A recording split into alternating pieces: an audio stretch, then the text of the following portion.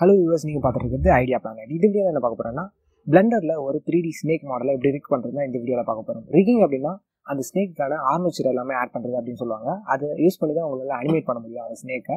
அது மட்டும் இல்லாமல் நீங்களும் நம்ம ஐடியா பிளான் சேனலில் சப்ஸ்கிரைப் பண்ணாதவங்க சப்ஸ்கிரைப் பண்ணி வச்சுங்க. அது கூட ஒரு பெல் பட்டனையும் கிளிக் பண்ணி வச்சுங்க. நான் ரெகுலராக அப்லோட் பண்ணுற வீடியோஸ்லாம் நீங்கள் மிஸ் பண்ணாமல் பார்க்கலாம். மறக்காம இந்த வீடியோவை ஸ்கிப் பண்ணாமல் கடைசி வரைக்கும் பாருங்கள். ஃபஸ்ட்டு பிளெண்டரில் நம்ம யூஸ் பண்ண போகிற 3D மாடலை இம்போர்ட் பண்ணணும். மேலே இருக்கிற மெனுவில் ஃபைல் இம்போர்ட்டில் போய் உங்களோட 3D மாடலை இம்போர்ட் பண்ணுங்கள். நம்ம யூஸ் பண்ண போகிற இந்த ஸ்னேக் மாடல் வந்து இம்போர்ட் ஆகிடுச்சு. ஓகே, இப்போ இந்த மாடலை எப்படி ரீக் பண்ணுறதுன்னு பார்க்கலாம். ஃபஸ்ட்டு Shift+A கிளிக் பண்ணிவிட்டு அதில் ஆர்மேச்சர்னு ஒரு ஆப்ஷன் இருக்கும். அதை செலக்ட் பண்ணி அனிமல்ஸில் போய் உங்களோட ஷார்க் மெட்டாரிக்னு ஒரு ஆப்ஷன் இருக்கும். அதை கிளிக் பண்ணுங்கள். இப்போது இது வந்து நான் ஏன் செலக்ட் பண்ணேன் அப்படின்னு கேட்டிங்கன்னா, அந்த rigify addonல உங்களுக்கு ஸ்னேக்குன்னு தனியாக டெம்ப்ளேட் வந்து கொடுத்துருக்க மாட்டாங்க. நம்ம வந்து இதில் இருக்கிற இந்த டெம்ப்ளேட்டை வச்சு தான் நம்ம ரிக் பண்ண போகிறோம். அதாவது இந்த ஷார்க் டெம்ப்ளேட் வச்சு தான் நம்ம ரிக் பண்ண போகிறோம்.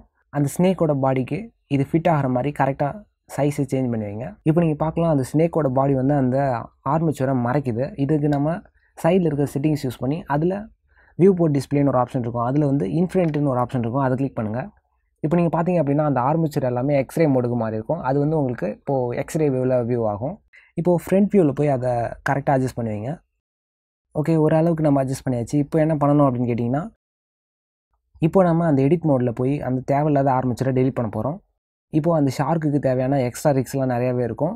அதாவது இப்போ நம்ம ரிக் பண்ண போகிறது வந்து ஸ்னேக் மாடல். அதனால் அது தேவையில்லாத ரிக்ஸ் எல்லாமே டெலிட் பண்ணுங்கள். தேவையில்லாத ஆர்மேச்சர் எல்லாமே தனித்தனியாக செலக்ட் பண்ணி டெலிட் பண்ணுங்க. ஓகே, ஆல்மோஸ்ட் இப்போது நம்ம எல்லாமே ரெடி ஆகிடுச்சு நம்மளுக்கு தேவையானது. இப்போ என்ன பண்ணலாம் அப்படின்னு கேட்டிங்கன்னா, இப்போது அந்த ஷார்க்கோட ஃபேஸ் ரிக் எல்லாமே கொஞ்சம் பெருசாக இருக்கும். அதனால் அதில் இருக்கிற ரிக்ஸ் எல்லாமே அந்த ஸ்னேக்குக்கு ஃபிட் ஆகிற மாதிரி சைஸை டிக்ரீஸ் பண்ணுவீங்க. அதோட சைஸை எஸ்ஸை கிளிக் பண்ணி டிக்ரீஸ் பண்ணுங்கள். இப்போது ஆப்ஜெக்ட் மோடில் போய் அதை மொத்தமாக செலக்ட் பண்ணி கொஞ்சம் அந்த ஸ்னேக்கோட பாடியில் அட்டாச் ஆகிற மாதிரி மூவ் பண்ணுவீங்க. இப்போ வந்து மறுபடியும் எடிட் மோடில் போய் உங்களோட அந்த ஸ்னேக்கோட ஃபேஸுக்கு ஃபிட் ஆகிற மாதிரி அந்த ஃபேஸில் இருக்கிற அந்த ஆர்மேச்சர் எல்லாமே அலைன் பண்ணுவீங்க.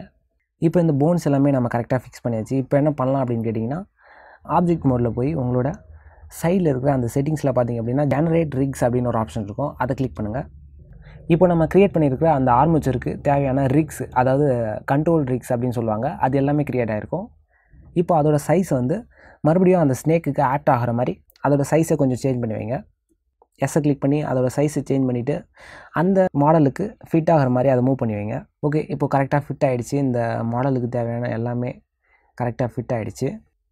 இப்போது இந்த ஆர்மேச்சர் எல்லாமே நம்மளுக்கு தேவையில்லை. இப்போ அதை என்ன பண்ணலாம் அப்படின்னு கேட்டிங்கன்னா, அந்த ஆர்மேச்சரை செலக்ட் பண்ணிவிட்டு ரைட் சைடில் இருக்கிற அந்த கலெக்ஷன் சீனில் அந்த ஐ பட்டன் கிளிக் பண்ணிங்க அப்படின்னா அது மட்டும் இன்விசிபிள் ஆகிடும். இப்போ இந்த கேரக்டருக்கு தேவையான ரிக்ஸ் எல்லாமே க்ரியேட் பண்ணியாச்சு. இப்போ இதை நம்ம பைண்ட் பண்ணணும். ஓகே, இப்போ நம்ம இதை பைண்ட் பண்ண போகிறோம். உங்களோட 3D மாடலை ஃபஸ்ட்டு செலக்ட் பண்ணிக்கோங்க.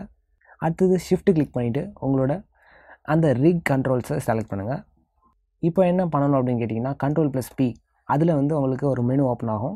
இப்போ பார்த்திங்க அப்படின்னா இதில் armature deform with automatic wait paint அப்படின்னு ஒரு ஆப்ஷன் இருக்கும். அதை கிளிக் பண்ணுங்கள். இப்போது இந்த மாடல் வந்து கரெக்டாக ரிக் ஆகிடுச்சு. இப்போ நம்ம அதை செக் பண்ணி பார்க்கலாம் எப்படி ரிக் ஆகிருக்குன்னு. இப்போ உங்களோட ஃபேஸ் வந்து மூவ் பண்ணி பார்க்கலாம். நீங்கள் அந்த ஃபேஸ் வந்து தனியாக மூவ் ஆகிறது உங்களுக்கு தெரியும். ஓகே, உங்களோட கேரக்டர் வந்து இப்போ அனிமேஷனுக்கு ரெடி ஆகிடுச்சு. இப்போ நீங்கள் இதை தனித்தனியாக கீஃப்ரேம்ஸாக யூஸ் பண்ணி நீங்கள் அனிமேட் பண்ணிக்கலாம். ஓகே கைஸ், மறுபடியும் நெக்ஸ்ட் வீடியோவில் மீட் பண்ணலாம். இந்த வீடியோவை நீங்கள் கடைசி வரைக்கும் பார்த்துருந்தீங்க அப்படின்னா மறக்காமல் லைக் பண்ணுங்கள். அப்புறம் இந்த வீடியோ உங்கள் ஃப்ரெண்ட்ஸ்க்கு யூஸ்ஃபுல்லாக இருக்குன்னு நினச்சிங்கன்னா ஷேர் பண்ணுங்கள். ஜாவஸ் வீடியோ முடிஞ்சிச்சா? அப்ராக்சிமேட்லி இன்னும் 30 செகண்ட்ஸ் இருக்குது சார். ஓகே. அப்புறம் மறக்காமல் சப்ஸ்கிரைப் பண்ணுங்கள்.